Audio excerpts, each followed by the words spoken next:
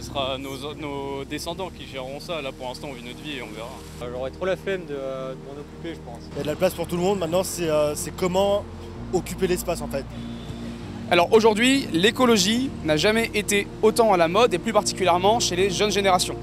Et justement, on a un courant de pensée qui se développe selon lequel faire des enfants contribuerait à la destruction de la planète. Et bien aujourd'hui, on va aller voir ces jeunes générations pour leur demander si oui ou non elles comptent faire des enfants plus tard. Allez, suivez-nous, c'est parti.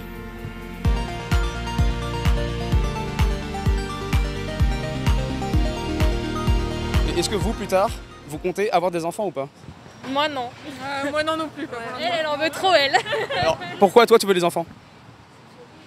C'est pas l'instinct maternel, je pense. Enfin, c'est jamais vraiment réfléchi, c'est juste comme ça depuis que je suis toute petite. Enfin, c'est tout ça. Et toi, t'as pour les mêmes raisons Bah oui aussi. Pourquoi est-ce que vous voulez pas d'enfants? Je veux profiter C'est cher, d'abord, ça ouais, prend voyager. du temps, on peut plus voyager. Ah c'est bon. Ah, moi, je veux voyager, ça. Il y a une théorie selon laquelle on serait trop nombreux sur Terre. C'est vrai qu'on est quand même assez nombreux. Ouais, c'est vrai. Aussi. Et donc il y a des gens qui disent il faut arrêter de faire les enfants parce qu'on est trop nombreux et que donc plus tard pour les ressources et la pollution, vous en pensez quoi de ça? Bah oui et non, je sais pas. Non mais je suis d'accord, mais bon après on peut pas interdire à des gens d'avoir des enfants. Si c'est leur choix, bah ils en veulent, ok. Moi j'ai vu récemment là qu'il y avait des stars notamment qui voulaient pas faire d'enfants parce que par rapport au réchauffement climatique et tout. Je peux comprendre mais je pourrais pas, je pense, ne pas en faire. Et est-ce que tu penses pas qu'une star, elle pourrait faire des enfants et arrêter de prendre l'avion? Parce que les stars, elles voyagent tout le temps. Donc en fait, elles polluent énormément en prenant l'avion, etc. Donc en fait, ils pourraient arrêter de prendre l'avion et faire des gosses. Et après ils ont pas un discours très cohérent aussi donc bon. Franchement, je sais pas. C'est comme un objectif de vie un peu, d'avoir des enfants. C'est s'occuper d'eux, c'est mignon, c'est bien. Bah, je pense que l'instinct maternel, c'est quelque chose qu'on a et on a vraiment envie de le protéger. Ça procure plus de plaisir que de contraintes au final, je pense. C'est vrai que ça pollue, etc. Mais après, un enfant, c'est toujours quelque chose de... Enfin, après, on peut faire un enfant par personne, mais je pense qu'on ne peut pas interdire aux gens d'avoir des enfants. C'est quand même un peu le cycle naturel de la vie, quoi. Et donc le monde va mal, effectivement. Et est-ce que vous ne pensez pas que justement, pour qu'il aille mieux, il faut faire des enfants qui changent les choses en fait?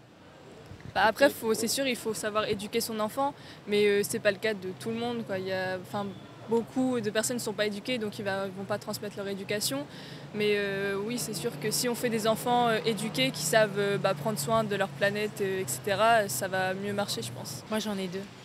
Bah, moi, pas encore, mais j'espère en avoir dans le futur. Okay. Je pense que c'est une suite logique quand on est heureux dans un mariage. Est-ce que quand on est jeune, c'est pas justement un sacrifice de faire des enfants? Parce que du coup, il y a les soirées, etc., les sorties, les vacances, c'est plus compliqué, ça coûte cher en plus. Effectivement. Après, je pense que si on a de la famille proche, qu'on n'est pas très éloigné d'eux et qu'il y a possibilité de faire garder, franchement, c'est cool. Hein. Moi, pour ma part, je continue de voyager en couple, je continue de sortir avec mes copines. La preuve, hein, je suis sans enfant. Donc, je pense que si on a de la famille proche et qu'on peut faire garder, c'est cool. Je pense que la planète, elle est un peu surpeuplée. Ça, c'est réel. Maintenant, de là à limiter les gens à un certain nombre d'enfants, c'est ça comme, c'est dans quel pays? Au Japon? La Chine. La Chine. C'est la Chine, 2? Ouais, mais non, c'est 2. Bah eux, c'est autre chose, hein. Ils sont... Ils sont beaucoup. Hein. Enfin, faut savoir ce qu'on veut, en fait. C'est-à-dire qu'un enfant, enfin, ça se... Comment dire? On y réfléchit, etc. Et tout et tout. Donc, voilà. Donc après, si tu veux un enfant, bien évidemment que derrière, faut que ça suive. Et toi, qu'est-ce que ça t'apporte dans ta vie d'avoir un enfant? Bah déjà, ça te responsabilise. Déjà, ça c'est le premier point. Et le second, c'est du bonheur. C'est un bonheur absolu. Parce qu'il y a aussi l'idée de transmettre sa lignée, de se dire que plus tard, mes petits-enfants vont s'occuper de moi si je suis en maison de retraite, ou tu sais, genre quand tu vieillis. Alors nous chez nous, à La Réunion, je suis de La Réunion, chez nous, on ne met pas nos grands-parents dans des EHPAD.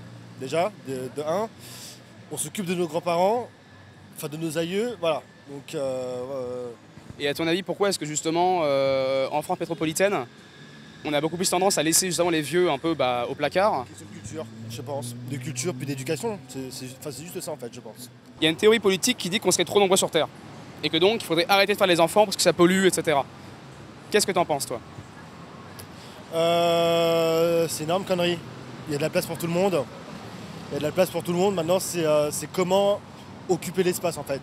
L'espace, certes, il faut l'optimiser, mais il y a assez d'espace sur Terre pour chacun d'entre nous. Et assez de ressources aussi ou pas? Assez de ressources, mais comment dire, faut en profiter intelligemment. Voilà, c'est juste ça. Mais il y a assez de ressources, bien évidemment.